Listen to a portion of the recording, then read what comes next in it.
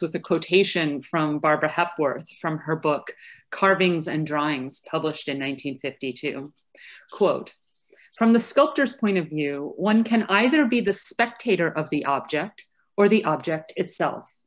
For a few years, I became the object. I was the figure in the landscape, and every sculpture contained, to a greater or lesser degree, the ever-changing forms and contours embodying my own response to a given position in that landscape. This transmutation of essential unity with land and seascape, which derives from all the sensibilities, was for me a voyage of exploration. There is no landscape without the human figure. It is impossible for me to contemplate prehistory in the abstract. Without the relationship of man and his land, the mental image becomes a nightmare. A sculpture might, and sculptures do, reside in emptiness, but nothing happens until the living human encounters the image," end quote. What does it mean for anyone, but a sculptor specifically, to become an object? What has to take place for that person to make the transition from the role of the seer to the thing seen, the maker to the thing made? Hepworth not only describes herself as the figure in the landscape, but the sculpture as a landscape, a psychic topography as much as a physical environment. The human figure constitutes the landscape in the very opposition her upright posture poses to the horizon of land and seascape, a relation of intersection that forms an essential unity that serves as the true ground for the unending variety of sensation. There is a parallel here between the void of the mind and the emptiness of space. Both demand the mediation of the body for the nightmare of isolation to yield what Hepworth would describe as the magic of encounter. The Swiss-German art historian and literary critic Carola Gideon-Welker introduced the first lines of Hepworth's statement in her revised and expanded survey of modern sculpture, published in 1955 in German by Gerd Hatje as Plastik des 20. Jahrhunderts, Volumen und Raumgestaltung, and in English by George Wittenborn as Contemporary Sculpture and Evolution in Volume and Space. She surrounded these words, which are down here, with two photographs of Hepworth's wood carving, Pendur, from 1947, set on two wooden planks that could swivel on a pedestal just visible along the bottom edge of each image. The sculpture has been set up outdoors against the dark foliage of a hedge, beyond which we can see the sea, the horizon, and the sky. Judging by the landscape, the angle of the camera has not changed from one photograph to the next, but rather the position of the sculpture relative to the camera and to the sea. We can imagine that Hepworth, or her photographer, if it wasn't her herself, began by positioning Pendur as it appears in the image on the lower left of the spread pictured prior. Pedestal, planks, and sculpture all flush with the picture plane. Grabbing the planks, she might have spun the sculpture around to show us its once dorsal side, overshooting the mark so that the work now appears oblique to the photographic frame and the pedestal alike. What this view allows us to see is a void at right, here, that perfectly frames the sky above the horizon beyond, an aperture that would surely have remained obscured had the work remained square to the camera.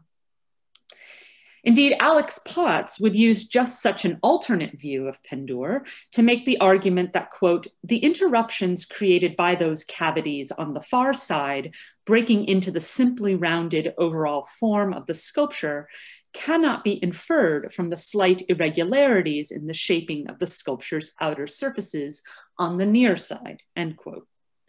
Indeed, for Potts, it was essential to make this point through two views of the sculpture that had a precise 180-degree relationship to each other in space, since his aim was to show how Hepworth's sculptures refuse the spatial order of relief and the stability of a, quote, "standard point of view" that it provides. For the sculptor theorist Adolf Hildebrand, writing in the 19th century, this standard point of view, or Normalansicht, was precisely what anchored the body of the sculpture and the spectator alike in the void of space.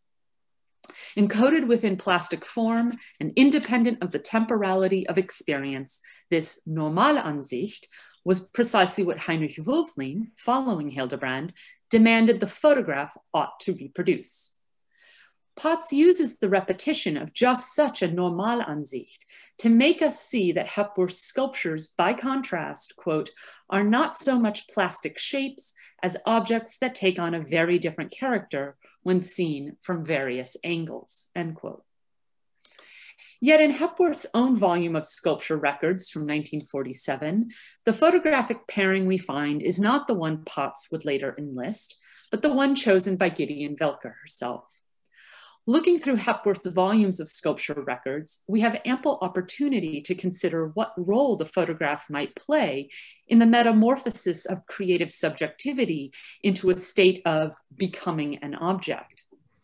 Staying with Pendor for the moment, we find another pairing on the facing page in this record book, again taking from opposing sides of the sculpture, now set against different surroundings. Whereas the pair at right emphasizes the way the sculpture becomes a viewing apparatus that catches the landscape in its very form. This pair shows us how the contrasting tonality of the background variously colors the work itself, overcoming, by analogy, the limitation of the grayscale image to register the honeyed wood with its blue and white painted cavities. For with every photograph of a sculpture, we must not only consider how the object takes form through the image, how photography, in other words, becomes another sculptural technique akin to carving or modeling. We must also recognize that the photographic image objectifies or makes tangible a particular perception or sensibility, as Hepworth put it.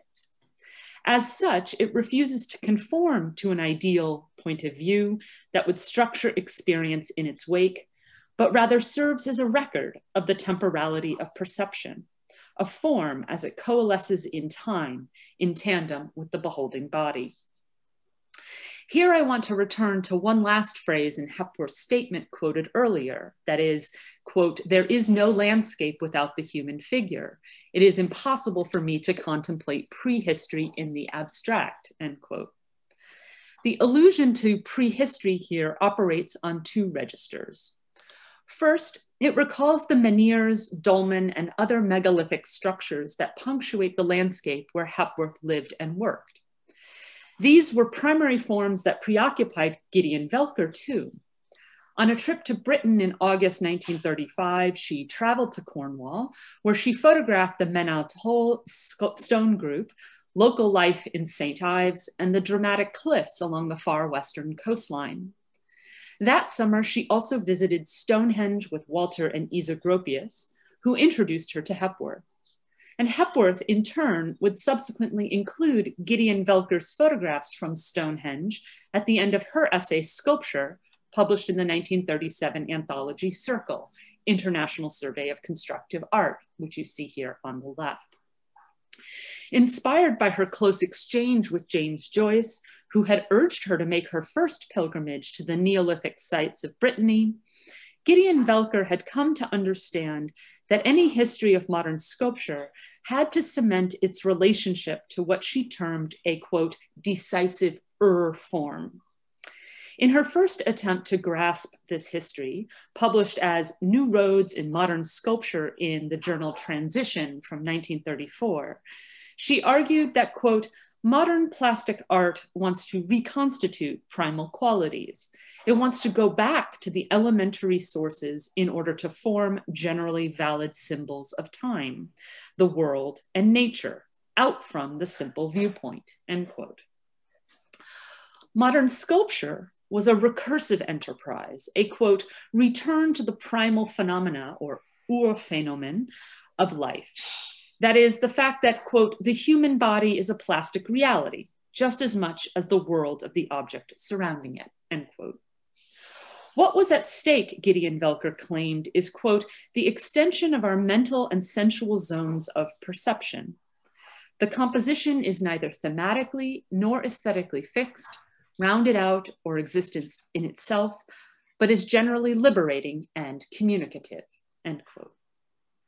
Hence, for Gideon Welcker, Armorican artifacts immediately recalled another prehistory, one that subtends all human experience, serving as the ground for the extension of perception and the body, for a psychic engagement with the world that is not contemplative, but communicative, directed outward. This was the insight that allowed her to recognize a fundamental resonance between the very new and the very old, elemental forms that exist outside of history as a written chronicle of linear time.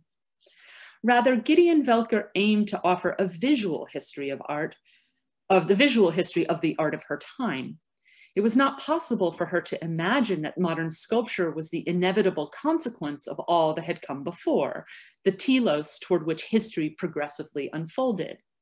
Sculpture's ancient claim to embody an epoch or to serve as its symbol was no longer simply given to the historian, intact, to be described, but had to be constructed anew out of the fragments left in the wake of a technologized modernity. She could not follow her teacher Wulflin's commitment to the a priori standard point of view, a conceit that quarantined the figure from space and froze it in time. Like Hepworth, she could not contemplate it in the abstract.